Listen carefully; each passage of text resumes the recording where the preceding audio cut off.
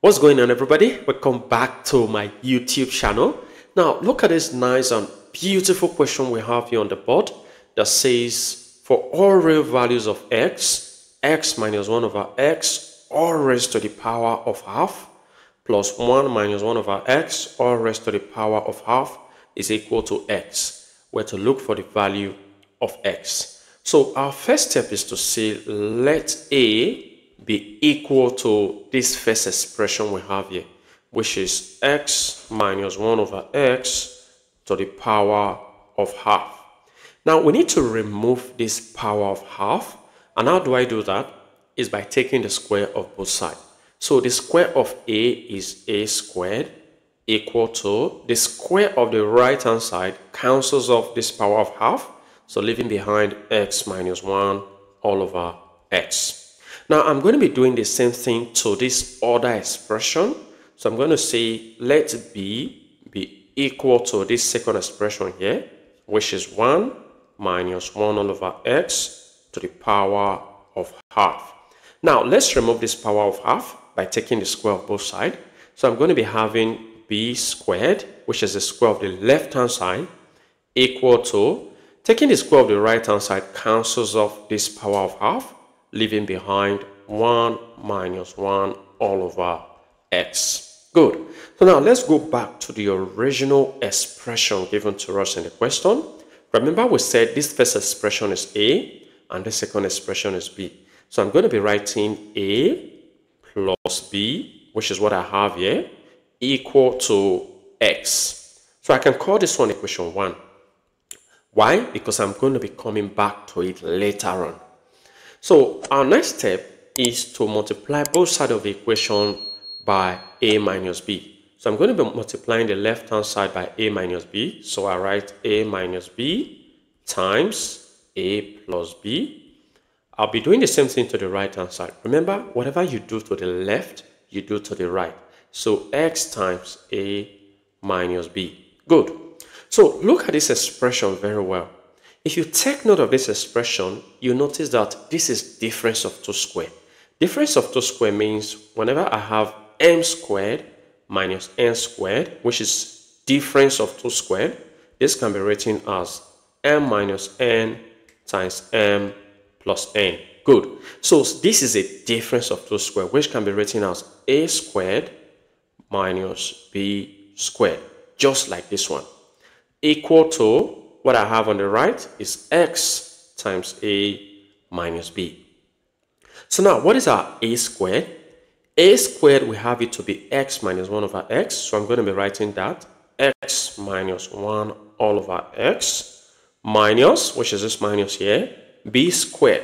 What is b squared? This is b squared here, which is 1 minus 1 over x. So I'm going to be opening a bracket before I write 1 minus 1 all over x. Close your bracket, equal to what I have on the right hand side, which is x times a minus b. Good. We are getting there. So let's move forward to simplify this further. Alright, so we have x minus 1 all over x. Now let's use this minus to open up the bracket. So I'm going to be having minus 1.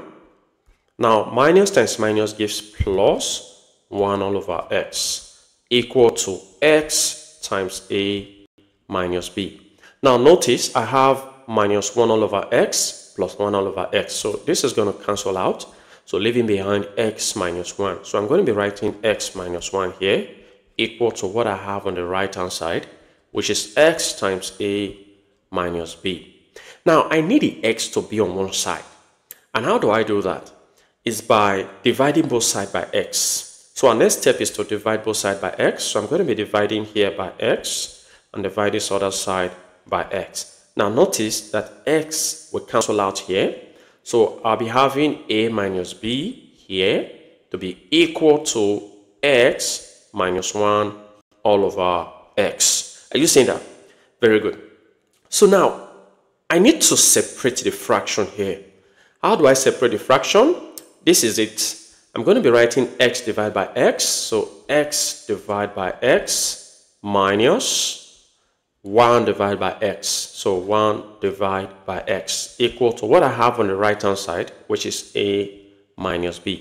So now x divided by x is going to give you 1. So I have 1 minus 1 all over x to be equal to a minus b. Now I need to flip the position.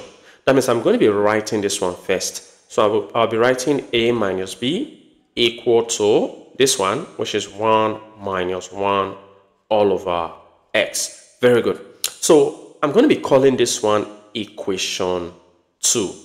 Remember, we've already got equation 1 before. So combining both equations, I'm going to be bringing equation 1 and equation 2 together and solve from there. All right, this was our equation 1 and this is our equation 2. So what are we going to do? We're going to be adding the two equations together. So add equation 1 and 2. So I'm going to be putting plus here. So a plus a will give you 2a. Now b plus minus b is gone. So x plus this expression here. So I'll be having equal to x plus what I have here, which is 1 minus 1 all over x. So I have added equation 1 and 2 and it gives me this. Now you know what? I'm going to be arranging this expression so that it looks good. So how do I do that?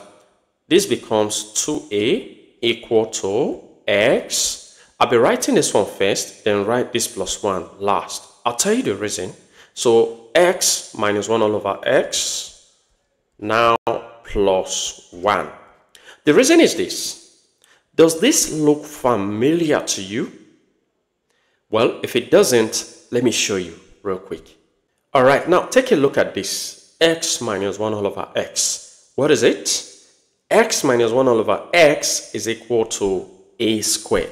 That means wherever I see this expression, I should be putting a squared there. So now let's go back to where we were and then substitute a squared wherever we found this. So let's go there. All right, so we have 2a equal to, so this expression is a squared. So I'm going to be putting a squared here plus 1. Now you can see that I have a quadratic equation. So let's arrange it very well. So I have a squared. I'll be writing a squared. When this 2a crosses, it becomes minus 2a. Now plus 1 equal to 0. And this can be factorized easily. Minus 1 and minus 1. So I'm going to be having a minus 1 in a bracket.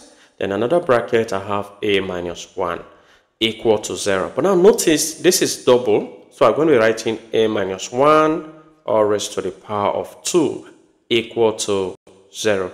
Or we write a minus 1 is equal to 0. Then a is equal to, when negative 1 crosses to the right hand side, it becomes 1.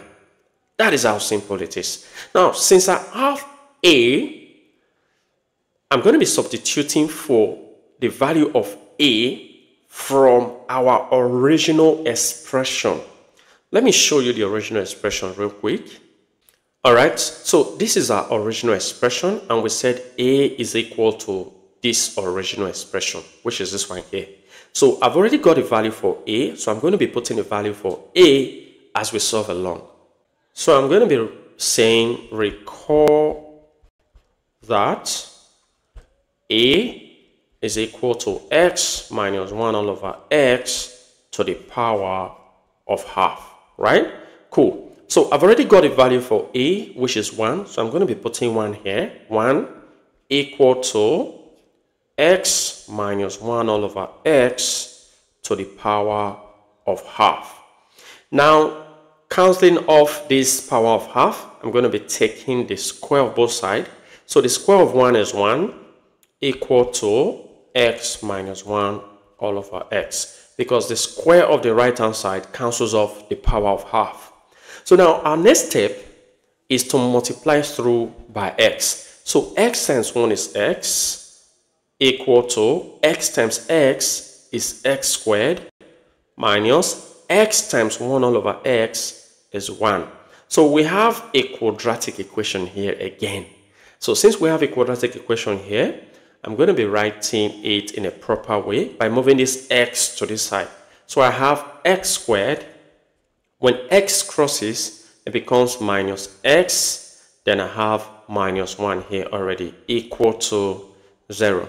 So when looking at this question or this equation, you see that it is not factorizable. So I'm going to be using the general formula to solve this quadratic equation. So A here is 1, B is -1, and C is equal to -1. So our general formula we're using, since we're looking for value of x, so x is equal to -b plus or minus the square root of b squared minus 4ac divided by 2a. So let's substitute into this equation. So we have x to be equal to -b. What is b? b is -1. So I'm going to be putting -1 there, plus or minus the square root of b squared, which is -1 squared, minus 4 times a is 1, times c is -1. So divide by 2a. 2a, which is 2 times 1. So this is going to give us x to be equal to, this gives plus, which is plus 1, plus or minus, -1 squared is 1, minus 4 times 1 times -1 is -4. So this gives us the square root of 5. So I'm going to be having the square root of 5 here, all over 2 times 1 is 2. So we have two values of x here, which I'm going to be separating. So on separating, we have x to be equal to 1 plus the square root of 5 over 2, or x is equal to 1 minus the square root of 5 all over 2. For those of us who are familiar with this, you know that this is a golden ratio. Very good. So now we have two values of x, but we cannot accept 2. We're going to be accepting just 1. So which one are we accepting and which one are we disregarding? Well, we can actually know which one to accept by putting them into our question given. Remember, the question given is x minus 1 all over x to the power of half plus 1 minus 1 all over x to the power of half equal to x. Well, this is the original question given to us. So on substituting this first one, here on the left hand side, we're going to be having 2.618.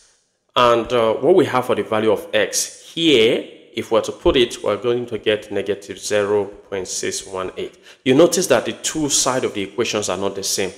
So because of that, this does not work. So this is not the correct value of x for this equation. But let's try this. On checking this, and this original equation, we're going to be having the left-hand side to be 1.618 to be equal to x, which is this value, is also 1.618. You notice that what we have on the left-hand side is the same as what we have on the right-hand side. And so this one is a tick. So we have this one as our final answer. Well, I hope you enjoyed this video, and if you did, go ahead and give this video a thumbs up. Subscribe if you haven't. Turn on the notification bell so you don't miss my upcoming videos. And like I always say, until next time, take care.